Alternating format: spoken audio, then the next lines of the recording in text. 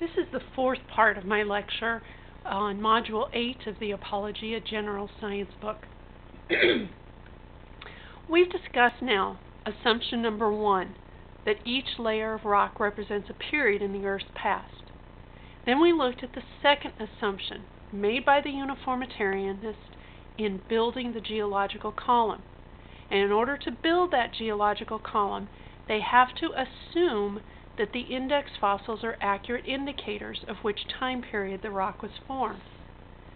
Now, if these two assumptions are correct, then it is very reasonable to form the first conclusion that you can construct a theoretical geological column which shows life forms gradually getting more and more complex. If that conclusion is correct, then it's very easy to form the second conclusion, that all life on this earth has one or a few common ancestors that existed a long time ago. This is the basis of the theory of evolution. Now, if you want to discuss the theory of evolution and help someone to see the problems with it, you really aren't going to get very far in that discussion if you're arguing with them conclusion 1 or conclusion 2. Because those conclusions are very logical and very reasonable based on the assumptions. So what I recommend is that you change your discussion and move it towards talking about these assumptions.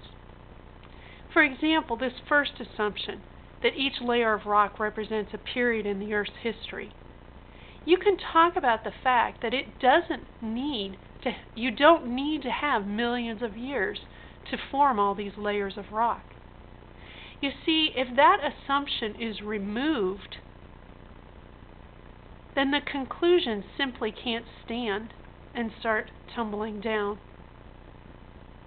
Likewise, if you talk about the second assumption and explain how these index fossils really aren't accurate indicators, they aren't accurate based on their dating method or the fact that they require that the organism is extinct, and we don't know that. Again, if that second assumption isn't there, it just can't hold up these conclusions, and they come falling down. So you see, rather than the theory of evolution being a strong wall of scientific reasoning and fact, it really is just a pile of bricks, because the assumptions that it's based on are very, very doubtful.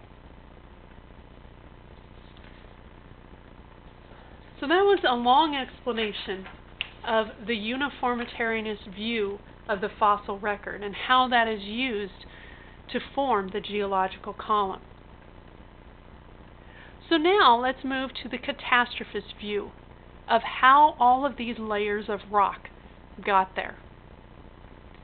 Well, remember, the catastrophist view of the geological record says that there was creation week, and then sometime later the worldwide flood, and then we have present day.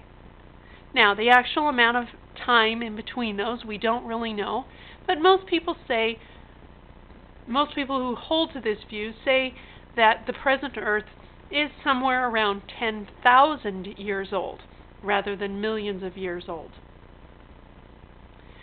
Now, during creation week and the worldwide flood, the catastrophist believes that there may have been local catastrophes, maybe local floods, maybe some volcanic eruptions. Definitely, from the time of the worldwide flood to present day, we know that there have been several local catastrophes. So, we can look at some of those local catastrophes to understand how the worldwide flood may have caused these layers of rock to be laid down. For example, while the uniformitarianist requires millions of years for stratified rock to be laid down, the catastrophist looks to local catastrophes like Mount St. Helens to explain how 15 feet of rock can be laid down in less than 5 hours, which is shown here in this picture. Another thing that the catastrophists and uniformitarianists generally disagree on is kind of the argument of which came first, the chicken or the egg. Which came first, a canyon or a river?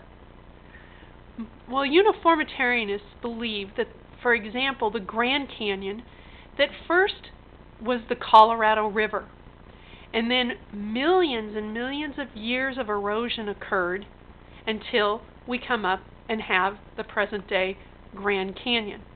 So in the uniformitarianist view of the Grand Canyon, the river happened first, and then the canyon was created from the river. Now, this may have happened, but there's a very logical explanation that the catastrophists use, that it could go in the opposite direction. That first the canyon formed, and then the river.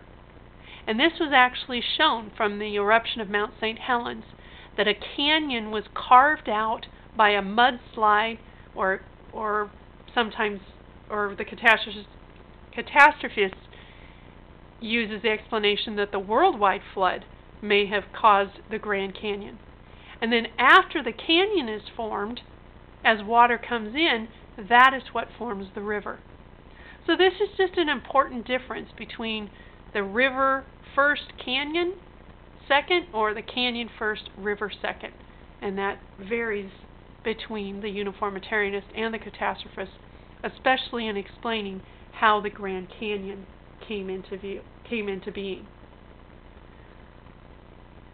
So basically, you don't need millions of years to form a canyon. So that is how the that's how the catastrophist explains the geological record. And that is the end of part 4 of this lecture.